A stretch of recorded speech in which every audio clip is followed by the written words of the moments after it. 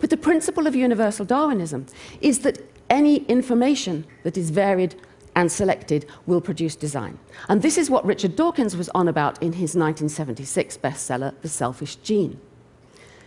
The information that is copied, he called the replicator.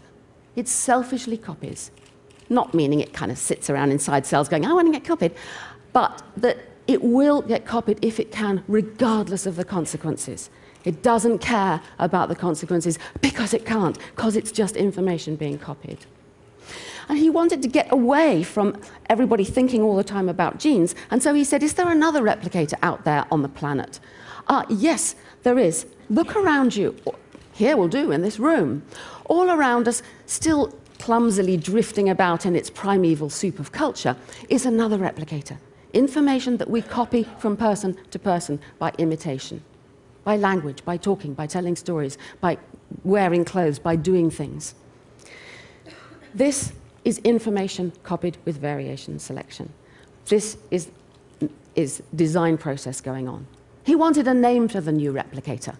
So he took the Greek word, mimeme, which means that which is imitated. Remember that. That's the core definition, that which is imitated, and abbreviated it to meme just because it sounds good and made a good meme, an effective spreading meme. So that's how the idea came about. It's important to stick with that definition. The whole science of memetics is much maligned, much misunderstood, much feared, but a lot of these problems can be avoided by remembering the definition.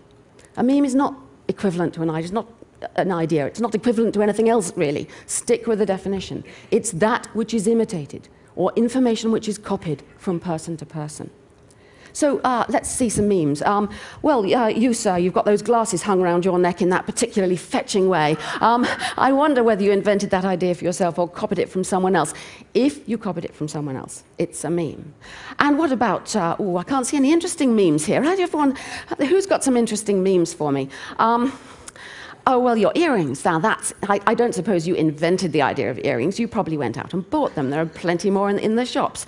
That's something that's passed on from person to person. All the stories that we're telling, well, of course, TED is a great meme fest, masses of memes. The way to think about memes, though, is to think, why do they spread? They're selfish information. They will get copied if they can. But some of them will be copied because they're good or true or useful or beautiful.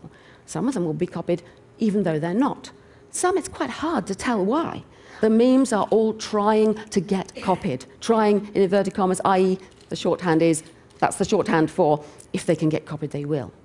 They're using you and me as their propagating, copying machinery. And we are the meme machines.